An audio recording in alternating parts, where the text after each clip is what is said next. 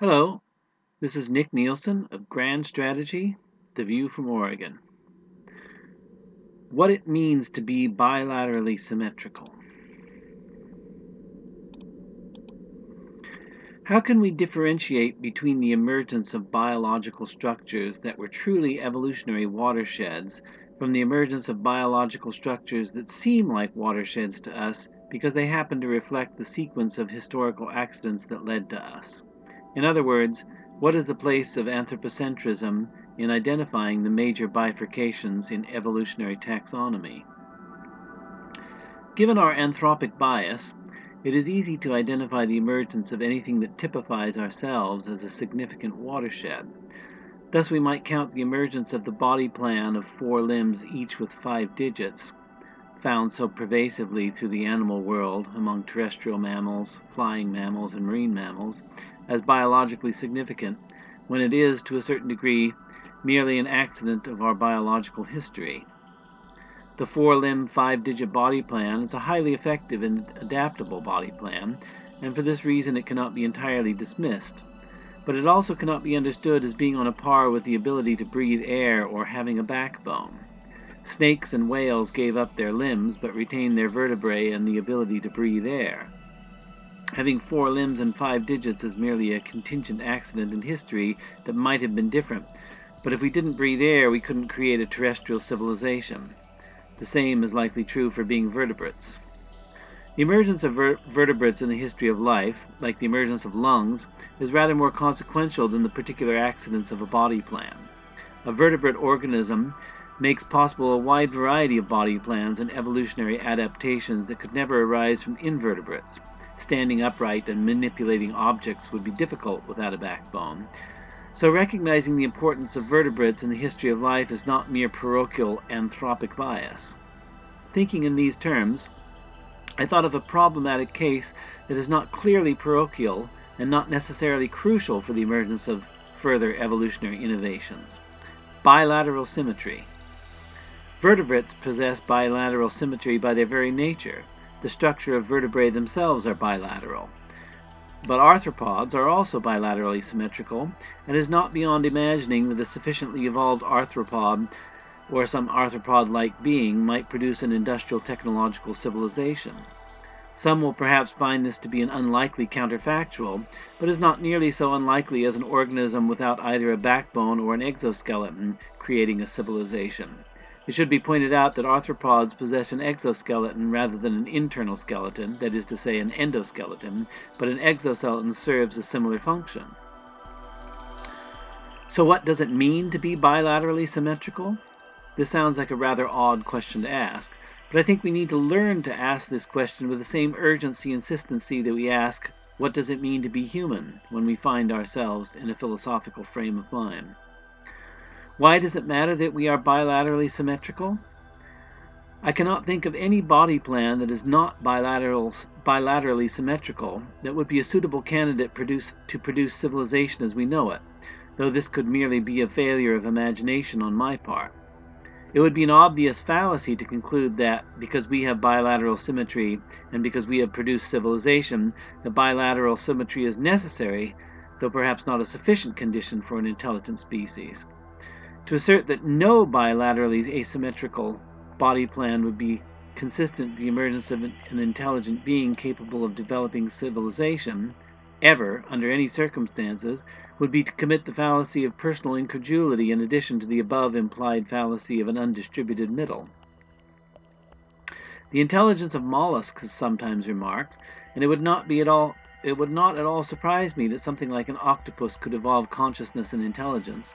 But insofar as a mollusk is confined to an aquatic environment, it would have difficulty producing a civilization with a metallurgical technology. Perhaps mollusks could evolve to become terrestrial without adopting bilateral symmetry. A snail is a terrestrial invertebrate, though it does possess a calcium carbonate exoskeleton, and at least its eye stalks are bilaterally symmetrical, but it isn't nearly as smart as an octopus or a cuttlefish. I don't think snails are the future of civilization, though. It will be obvious to any listener that my perspective here is strictly naturalistic. I've made a lot of assumptions that I have not attempted to spell out in detail and make fully explicit. Thinking about this recently, I realized that certain counterfactuals are implicit within any thoroughgoing naturalistic account of the world. I would like to try to go a little further into the particular constitution of human beings from a naturalistic point of view, and how it relates to the forces that have shaped us and how we have shaped our civilization. While a complete formalization of any exposition of body plans conducive to the emergence of civilization, or even the emergence of a pure civilization, which would be an industrial technological civilization not of specific human origin, an exo-civilization in other words, must await a systematic exposition of a metaphysics adequate to a naturalistic understanding of humanity's place in the universe, and no such metaphysics yet exists. But there remains much that can be said short of a systematic treatment. It is the essence of naturalism, understood as a philosophical position, to be tolerant of variables that are to be charged to the contingent nature of history and all that is shaped by history, not accepting our minds and our bodies. Given different historical antecedents, we might have turned out differently. The particulars of our constitution are not essential to our being sentient, rational beings, although it is not clear, and it may be quite difficult to make clear, exactly where the line is to be drawn between the merely contingent and the essential in our constitution. This is true of a being primarily conceived naturalistically. It would not necessarily be true for a being conceived primarily metaphysically. For a metaphysical being, the essential would be clearly and unambiguously delineated. Such a being would either be exhaustively essential or possess a clear demarcation between its essential nature and the contingent accretions of historical accident. But no more of that for the moment. Just as a defender of libertarian free will might argue that whatever action an individual did in fact take, that individual could have taken a different action, so too a naturalistic understanding of ourselves and our civilization would argue that, however we did in fact turn out, and how civilizations we have built turned out, it could have been different. This is not because we believe the world has free will that it can exercise, although there are perhaps some philosophers who would argue for this, but rather that there is nothing necessary or inevitable in our constitution, and nothing necessary or inevitable about the actions that have been taken that have resulted in the civilization that we have today. In one case, that of the emergence of our species, necessity and inevitability are ruled out by contingent matters of fact. In the other case, that of the emergence of civilization and the other products of human activity, necessity and inevitability are ruled out by contingent actions of individual human beings, which actions are subject to free will, if one understands at least some human actions to be determined by volition, as I do. In the case that one denies free will, then the necessity and inevitability of civilization is ruled out by the same contingent matters of fact that made our species what it is.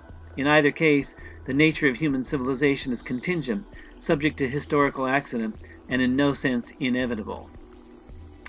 In Christian Huygens' book, Cosmotheros, which was essentially the first treatise on astrobiology, we find an explicit recognition of the contingencies that shape our bodies and the resultant counterfactuals to the anthropomorphic norm. Quote, "For 'tis a very ridiculous opinion that the common people have got among them, that it is impossible a rational soul should dwell in any other shape than ours. And yet, as silly as 'tis, it has been the occasion of many philosophers allowing the gods no other shape, nay, the foundation of a sect among the Christians, that from hence have the name of anthropomorphites.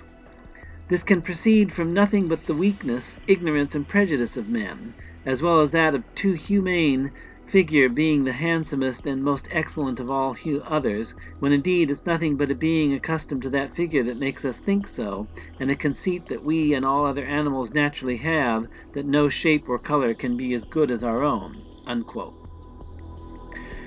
We find a similar appreciation of contingency in Stephen Jay Gould, who held that natural history is, quote, "the result of a series of highly contingent events that would not happen again if we could rewind the tape." Unquote.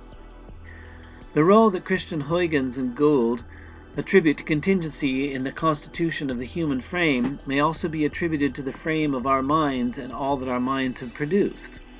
The intellectual infrastructure of civilization was and is subject to historical accidents, and a different series of historical accidents than those that did in fact happen would have resulted in a different civilization. Indeed, one could argue that civilization is even more vulnerable to what chaos theoreticians call the butterfly effect than are the robust structures of physical anthropology. History is replete with endless what-ifs that pose the question of how our world today would have been had some minor detail been changed in the past. Even those who have no great respect for rationality have, in the past, fetishized human rationality, treating it as a disembodied mind that happens by pure chance to become lodged in a body. Thus, a human being is called a rational animal, which makes rationality the differentia for humanity within the genus of Animalia. According to this mind-body paradigm, embodiment is an accident with no constitutive role in the structure of the mind. This vulgar formulation of mind-body dualism has been occasionally supported with arguments from Descartes and the Cartesian tradition. Although this isn't what Descartes actually said when he formulated his mind-body distinction, this is nevertheless the lesson that many took away from Cartesian dualism, and it is this view that recent philosophers of mind have strongly reacted against. The lesson that I have taken from Cartesian dualism I call Cartesian Formalism, such that Cartesian dualism can be best understood not as an egregious falsification of the integrated character of human experience, but rather as an idealization and formalization of certain prominent features of human experience. Descartes brought his mathematician's perspective to his theory of mind, and in so doing gave us the rudiments of a formal theory of mind, but more on this another time. The anti-dualistic reaction against Descartes has also taken place in anthropology. In crude terms, those who study human development once assumed that human beings descended from a smart ape, whereas now the view is more that human beings descended from a bipedal ape, leaving hands free to manipulate the environment, and it was this bipedal ape using its hands to help it survive that benefited from increasing brain size and increasing cognitive capacity. As I said, this is the crude version. Our earliest primate ancestors probably already had binocular color vision, which already requires a brain of significant size. Being able to recognize the ripeness of fruit by sight is a survival advantage, while swinging through the branches of a tree is aided by binocular vision, which gives depth perception.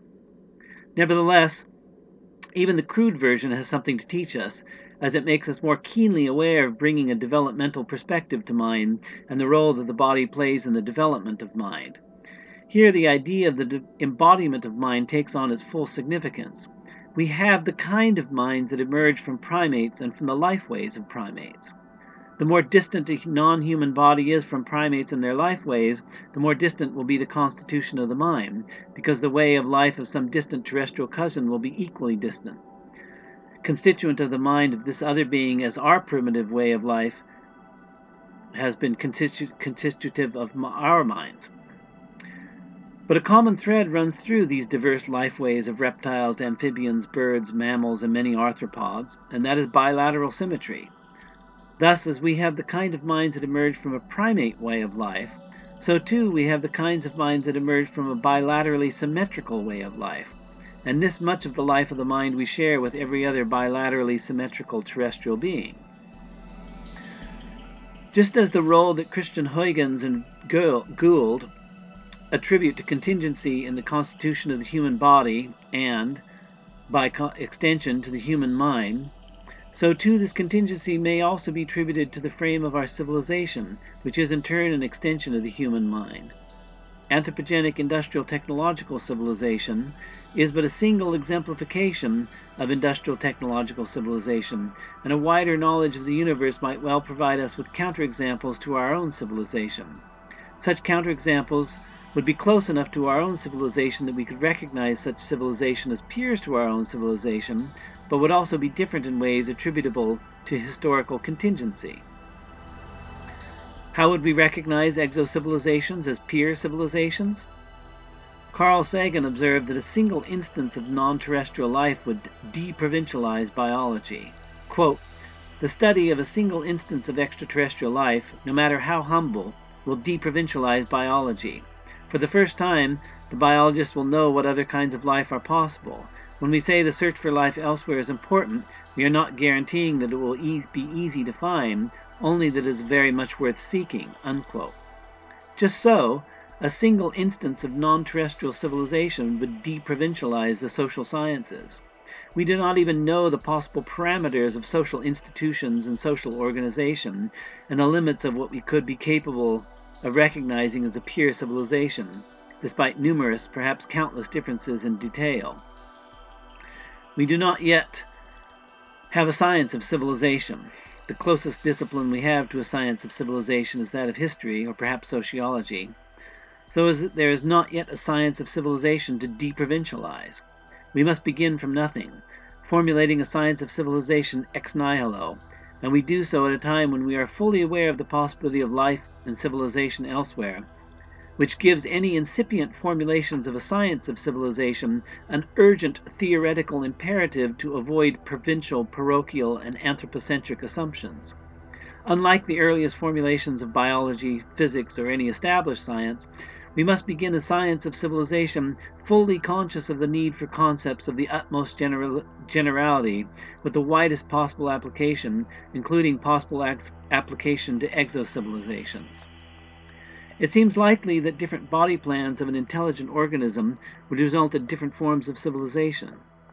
We need not assert that these different forms of civilization will be absolutely different, because it is likely that in some respects they would closely resemble or overlap with some of the forms of civilization human beings have put into practice.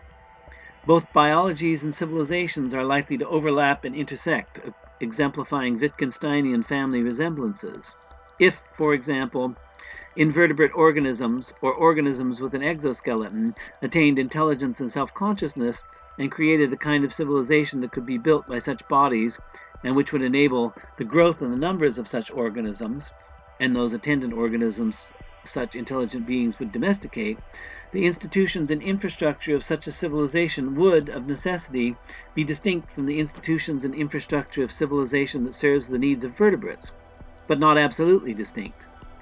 There would be a degree of similarity that made possible the identification of these alternative institutions and infrastructure as civilization, and perhaps even as a pure civilization.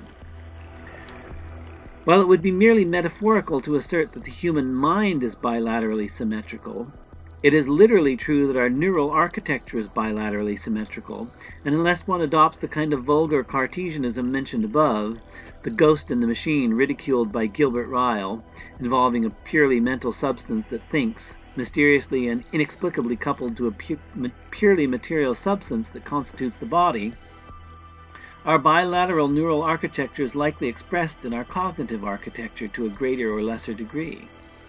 One aspect of our bilateral symmetry that is related to our intelligence and our perspective on the world is our binocular vision. Our binocular vision is a function of our bilateral symmetry. We not only have two eyes symmetrically placed in our skull, but also two symmetrical brain hemispheres, each of which is associated with an eye, so that our visual architecture is intimately integrated with our neural architecture, and both are bilaterally symmetrical. Binocular vision is important for depth perception, hence for detailed spatial tasks. It would be very difficult for a species without binocular vision to have followed an evolutionary path of development that would lead them to the creation of electromechanical technology.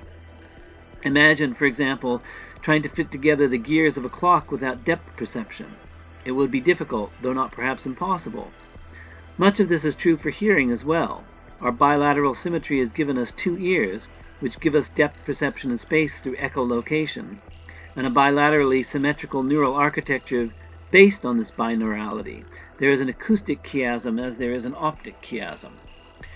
In any statistical consideration of the possibility of extraterrestrial intelligence in our vast universe, then, this difficulty would apply that, if there are multiple intelligent species in the universe that have produced civilizations, the greater number of them would possess depth perception, and depth perception implies an optical architecture of two or more eyes in a separated and stable configuration. This, in turn, implies bilateral symmetry as one of the simplest structures to facilitate such optical and neural architecture. Moreover, the signals from two or more optical nerves must come together in the brain and ultimately produce a single image of what we see with two or more separate eyes, is going to appear to us as one and the same world, seamlessly integrated. A world that is also integrated not only in respect to vision, but also in respect to all other senses. This is a function of what Kant called the transcendental aesthetic and what Husserl called passive synthesis.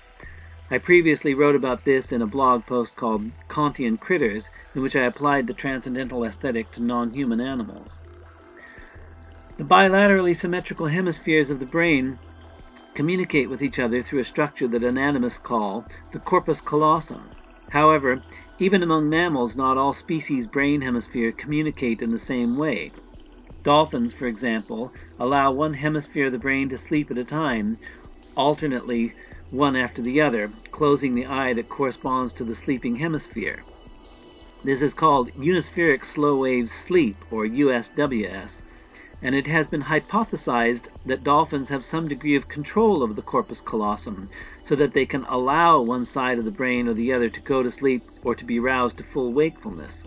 It should be explicitly noted that our bilaterally symmetrical neural architecture makes this unispheric slow-wave sleep possible, which is not particularly important to human beings, but has a selectively significant survival value in birds and cetaceans. In this case, bilateral neural architecture has a direct bearing upon natural selection, though not in this particular for human beings. In an aquatic environment, the dolphin must always be able to keep one eye open, literally, for predators, and they must surface regularly to breathe. A marine mammal that fell into a deep sleep might drown or get eaten. Thus some degree of conscious control over the corpus callosum would be selected for, but the mechanisms of unispheric slow-wave sleep could be entirely unconscious. Until we can effectively communicate with dolphins and ask them about their subjective experiences and their interoception, we cannot know with any degree of confidence which one or the other it is. Thus, the bilateral symmetry of the brain hemispheres in the dolphin, the only other species on the planet that even approaches the cephalization quotient of the human brain, operates differently in the dolphin than in human beings. Of course, it doesn't stop there. We human beings are primarily visual creatures, and our neural architecture reflects this, much as the neural architecture of dolphins reflects their reliance upon sonar. Cetacean brains, for example, include a structure called a melon, not present in primate brains, that serves as a sound lens for echolocation. The consideration of the relationship of bilateral symmetry to neural architecture is suggestive, and in the big picture it suggests that bilateral symmetry is a stable structure that is also sufficiently complex to facilitate the emergence of interesting adaptations. Human binocular visions and dolphin sonar both benefit from, and therefore are likely selected for, directionality, which in sensory organs would have a strong survival value. Could there be asymmetrical, radially symmetrical, or symmetrical configurations other than bilaterally symmetrical of embodiment that could be the basis of intelligent civilization? Yes, and these are interesting counterfactuals. However, the more difficult it is for embodiment architectures to facilitate a neural architecture adapted to complex tasks, the less often we are likely to find this as the basis for intelligence and civilization. We must come to think of intelligence and civilization in the universe statistically, as Darwin thought of biology, which is still a pons asinorum for many, because our otherwise brilliant neural architecture has been adapted for the immediate and the personal, rather than for the statistical. And this suggests another interesting approach, embodiment and neural architecture in relation to cognitive bias. Another time, perhaps. Thank you.